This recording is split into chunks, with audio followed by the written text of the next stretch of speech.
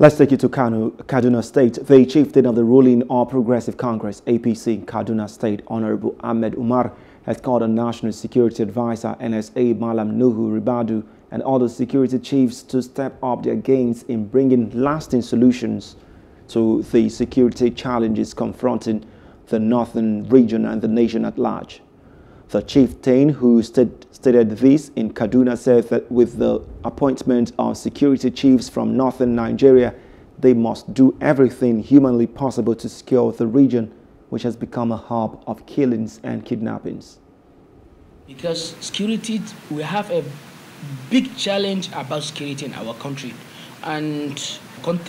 because we are in very bad, even this security issue, we are in northeast. Some like Kaduna is the thing was what I'm saying that is very cool now. But if you see like Sokoto, Zamfara, most of the things are continually.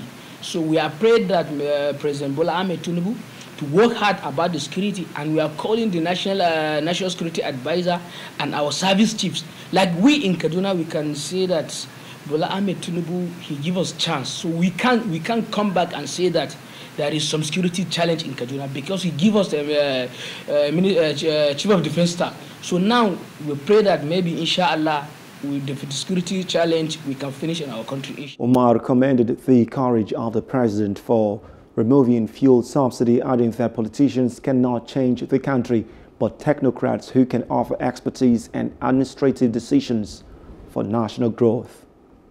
Nigeria need the president with action.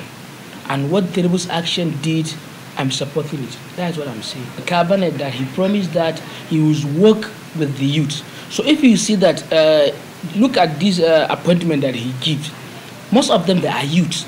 So with that, I'm very happy that, and we think that President Ahmed Tinubu will work with youth in Nigeria, and he can work with technocrats, because Nigeria, we cannot use politicians to say that we can change something. We have to use technocrats. So I think that President Ahmed Bola Tinubu, he can change so many things in our country.